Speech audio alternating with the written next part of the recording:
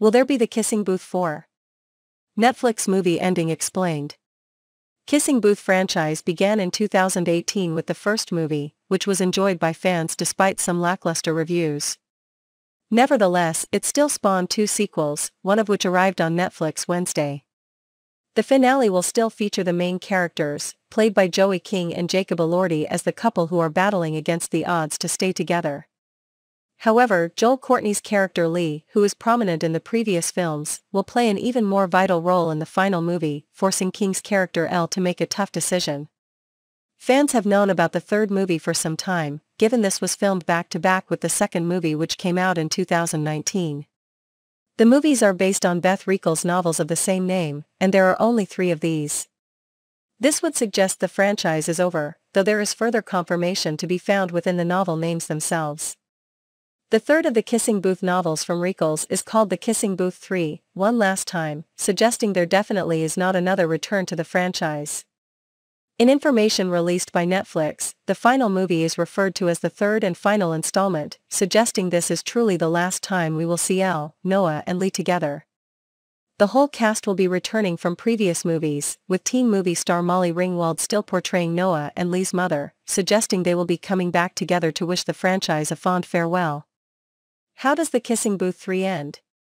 The synopsis of the finale reads, it's the summer before Elle heads to college, and she's facing the hardest decision of her life, whether to move across the country with her dreamy boyfriend Noah or fulfill her lifelong promise to go to college with her BFF Lee.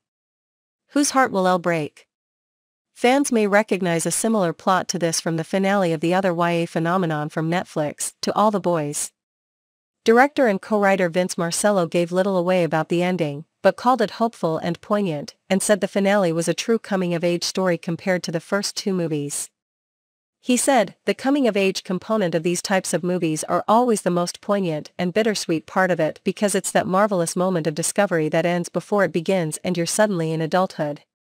It is a universally relatable thing that everyone who has ended high school feels that sense of loss.